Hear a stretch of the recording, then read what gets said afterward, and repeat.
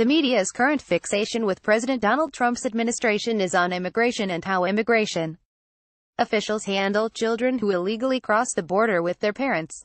There are several reasons this story has had staying power even though it's based on a sketchy understanding of the facts. Comedian Samantha Bee's unfortunate use of a certain word, viral pictures involving children incels, that actually happened during the Obama administration, a hack journalist going on a rant about empathy, and Joe Scarborough going on a rant about how immigration and customs enforcement agents are Nazis, inter alia. However, one thing the media would like to forget is the fact that the Obama administration treated illegal immigrant children worse, especially during the height of the migrant crisis in 2014-2015. That's something that the media have liked to sweep under the rug. Democrat Rep. Henry Cuellar of Texas didn't get the memo, apparently. In an appearance Saturday on CNN, the congressman pointed out that former President Barack Obama's administration tried to cover up how bad the migrant crisis was, something that the media was more than willing to oblige him on.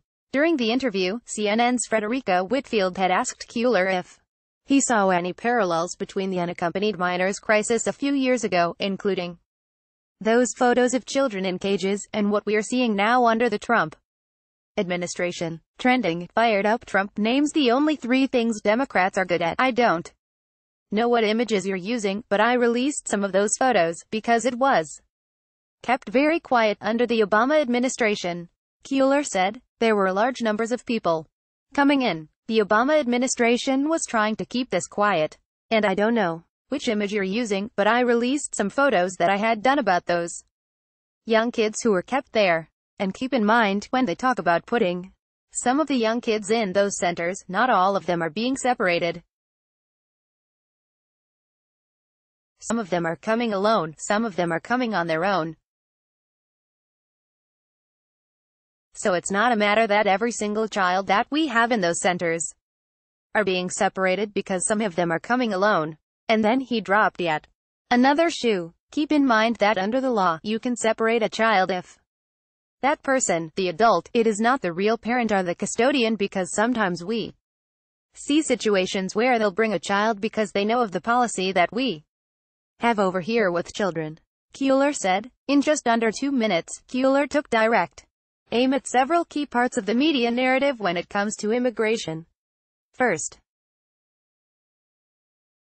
the Obama administration did the same thing, in fact, worse, in regards to illegal immigrant children than the Trump administration is doing. Second, they kept it quiet, which is why he released some of those pictures. Third, a lot of the children who are in custody weren't separated from their parents but came alone. Fourth, a lot of the children being brought in aren't even being brought in by their parents or guardians, but by other individuals looking to take advantage of our laws. You don't usually see this sort of thing on CNN, and especially not from a Democrat representative.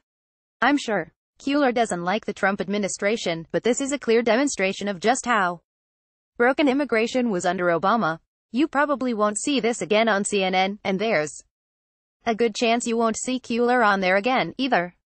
However, it's good to see the truth every once in a while. Facebook has greatly reduced the distribution of our stories in our readers' news feeds and is instead promoting mainstream media sources. When you share to your friends, however, you greatly help distribute our content. Please take a moment and consider sharing this article with your friends and family. Thank you.